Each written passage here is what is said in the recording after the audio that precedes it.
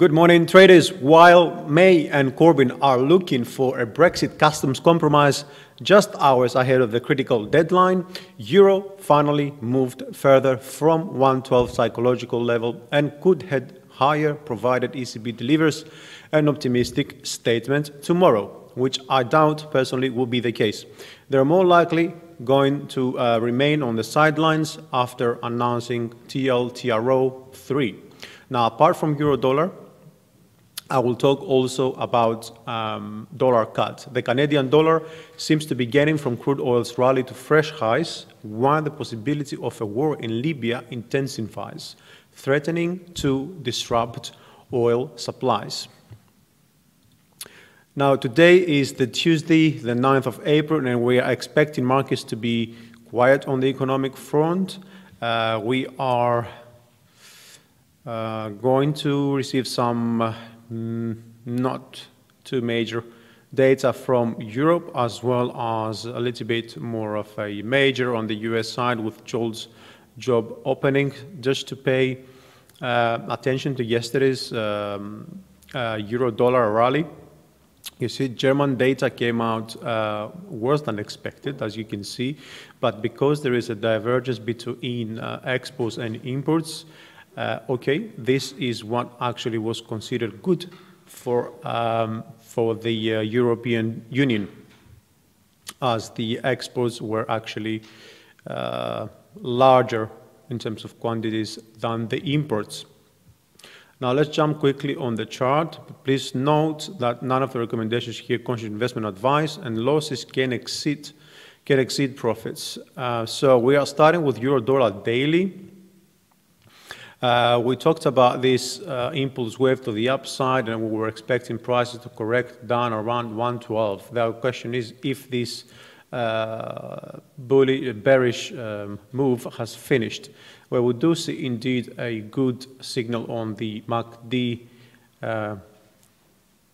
lines. I wouldn't say anything much on the histogram, and we see prices actually being rejected down on this ending triangular pattern. Now, if we go a little bit low on the 4-hour, we'll be able to see a few more signs. Okay, so we are moving down for the 5th wave. Okay, or the question is, are we moving down for the 5th wave?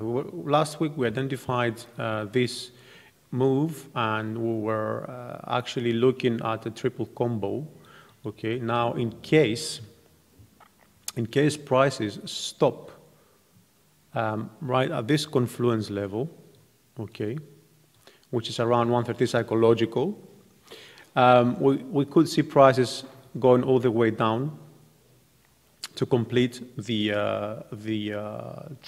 third wave of this bearish move.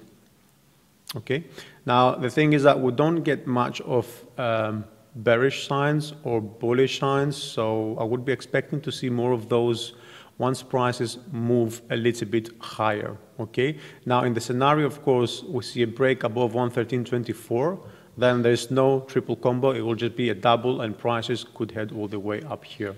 Okay, down on the 1 hour, we see this good up move from yesterday, okay, opening up to today. We saw a little bit of a correction, which is expected, a retest at this previous level, which is near 112.50, also psychological level, and now prices are moving a little bit higher with small momentum, and we have bands squeezing together. So we could be expecting a breakout very soon, because when the bands are coming together, this always indicates an imminent breakout. Okay, whether this is up or down, we don't know, but most likely is going to be on the upside, considering the current market structure. Now, I want to go quickly on the dollar cut as well. As we said, that dollar has seen, the Canadian has seen some good moves and some strength because of the oil, the risk of supply disruptions. We were on the daily card, we're moving on a probably corrective wave over here. Okay, we're expecting prices in the medium term to break below that level to complete this bullish move, okay? And we are also receiving this bearish signal. So this is also supporting the bearish momentum on the daily chart. Of course, if we go a little bit lower, just to have a better view of what's happening. So we are, this is a bullish expanded flat that we are looking at. We received a correction here, the first wave down, first impulse, then second corrective, and we are expecting after this break to see the third wave down below even 130 in the medium term. Okay, now in here we are moving in this pattern, so we could see prices from here, because we receive a rejection around 1.33. We could see prices now correcting a little bit higher before start moving lower. Okay, and or the other scenario, of course, would be just to receive a complete break, but that would require a little bit of momentum, okay? Because we had a steep decline yesterday, okay?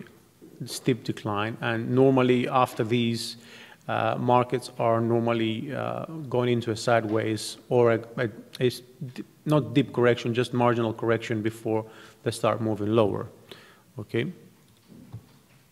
Now a little bit lower down again, and another time frame, 60 minutes.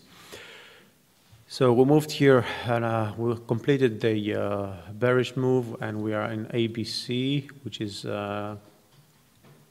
corrected up to around 134,100, which is also the level we will be looking to hold in case prices moved up. Okay, if this doesn't hold it, that would invalidate the bearish scenario. At least for the time being, prices would move all the way up to that trend line level around above 134, and then we will be looking to receive further clues up here, most likely going down.